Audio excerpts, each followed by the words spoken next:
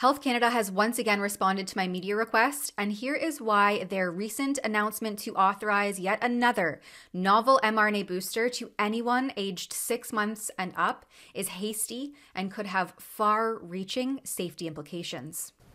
We have authorized this vaccine for people 6 months of age and older.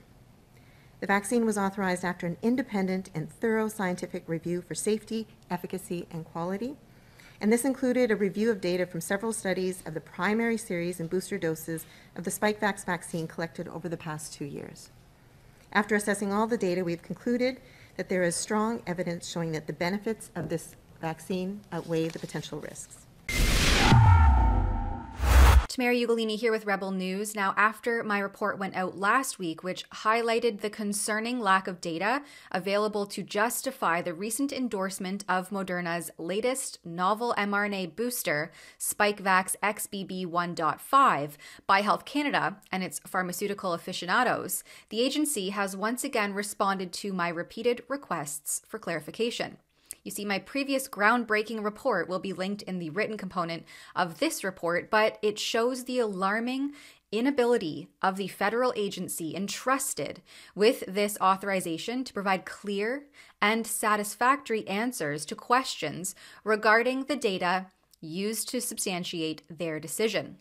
Health Canada shockingly responded to my previous media request seeking clarity if I was reading the data correctly with, well, the very same links that I had already reviewed to formulate my original questions.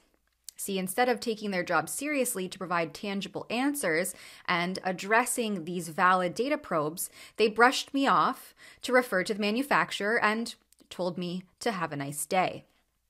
But then when I followed up with my original 3 questions once again, which were around the number of participants included in the trial that the agency states that they have rigorously reviewed, that is mRNA 1273-P205 Part J. I asked if that particular study was placebo-controlled, and if not, how they could make safety or efficacy assertions to Canadians and what the estimated completion date for the above-mentioned study was, including when Health Canada expects to receive that data. And I included another question. If the federal health department responsible for this authorization is not able to answer the above questions, how does this affect the confidence of Canadians in your capabilities and competency? Health Canada has since responded, and it confirms that my previous report was in fact correct. Have a look.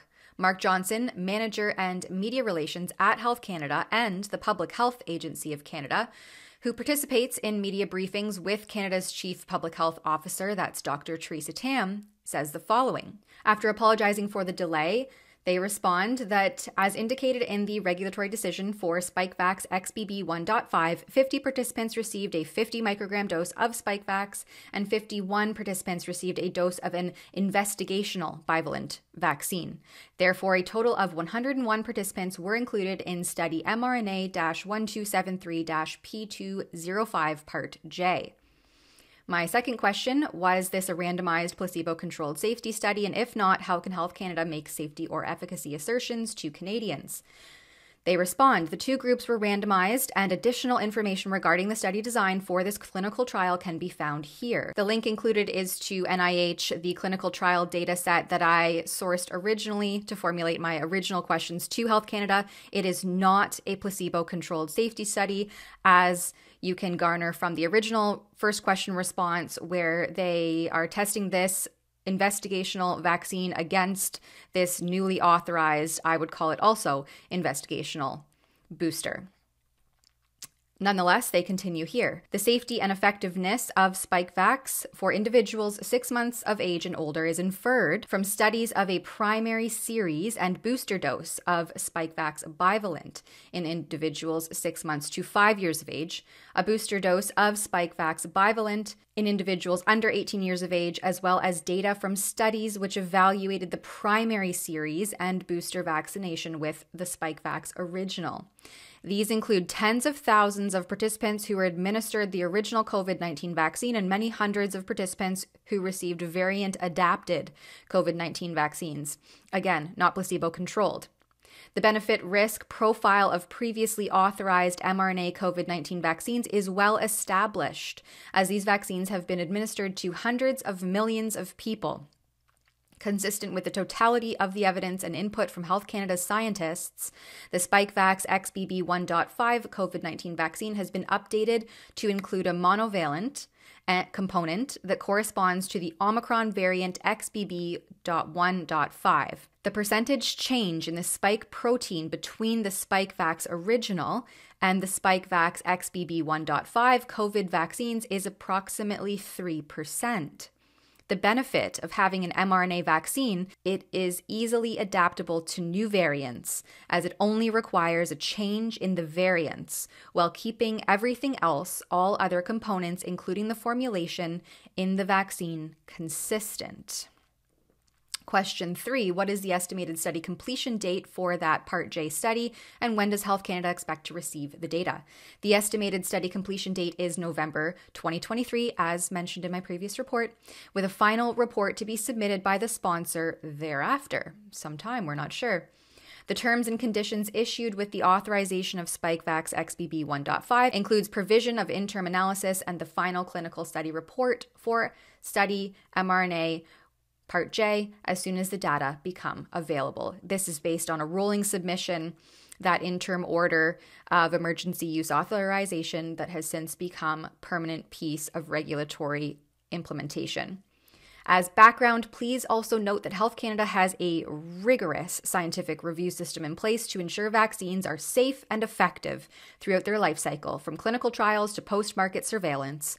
While Health Canada is expediting the approval process for COVID-19 drugs and vaccines, the department only authorizes a vaccine once the data has demonstrated that the vaccine's benefits outweigh its risks for Canadians. All right, so what is the risk? Well, let's have a look.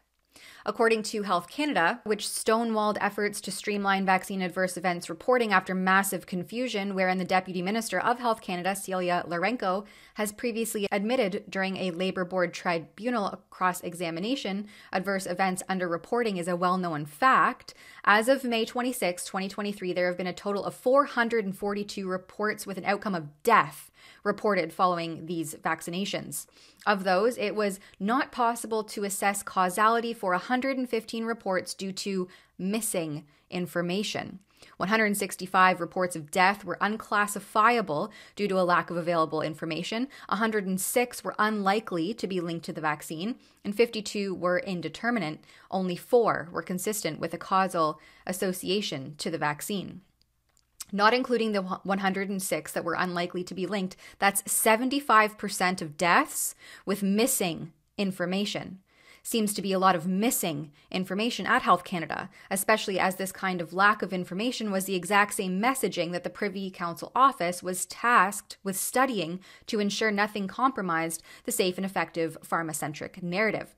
Here's my previous report where I read from the Access to Information documents detailing that study's parameters. 2 sets of messages were presented at different times in the experiment, ones that we still see and hear today. The first, that the report has been flagged and will be investigated, but there's no confirmed link between the vaccine and the event. And then the concluding message that the investigation took place and found that there was no link between the AEFI and the vaccine. The key findings on page 4 show that Impact Canada discovered that responsive messaging makes a difference, and leveraging insights from the behavioral sciences can further amplify this impact. They say the kitchen sink message framework, you know, that old idiom that everything but the kitchen sink, well, that's what the behavior experts were doing, throwing everything but the kitchen sink at Canadians to downplay and disregard vaccine reactions so as not to compromise the safe and effective narrative.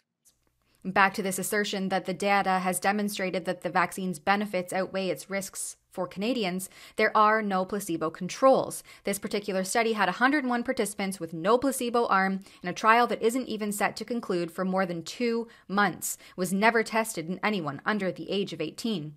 According to this own study inclusion criteria, female participants of childbearing potential had to have a negative pregnancy test adequate contraception or abstained from all activities that could result in pregnancy for at least 28 days prior to day 1 of the study, including an agreement to continue adequate contraception or abstinence through 3 months following the vaccination, and not currently be breastfeeding. As posted by the Canadian COVID Care Alliance, the European Society of Cardiology published a peer-reviewed study in March of 2023 that showed myocardial damage in 1 in 35 recipients of a Moderna booster. Similarly, various health agencies gave preferential treatment to Pfizer over Moderna 2 years ago after an increase in myo and pericarditis following the novel mRNA injections, especially in young males.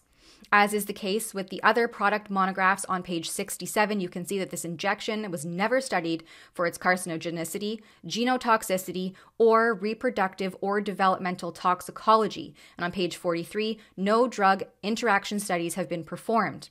To further drive the point home, and it says that there is limited information on the use of Spikevax with other vaccines. How can Health Canada make the claim that data has demonstrated that the vaccine's benefits outweigh its risks for Canadians? If there was no placebo, if the trial is still ongoing, how can it be safe and effective for pregnant women, children, and youth if it was never even studied in those demographics? Seems like there is more missing information than not. For Rebel News, I'm Tamara Ugolini. Canada's Chief Public Health Officer, Dr. Theresa Tam, has led a disastrous response to COVID-19. At the onset of the pandemic in 2020, she told us that masks don't work, but now she's telling Canadians to get their masks at the ready as she endorses additional COVID-19 boosters without adequate safety data. If you think that this kind of ineptitude has no place in senior office, then head over to our petition and website at firetam.com and put your signature there. That's firetam.com.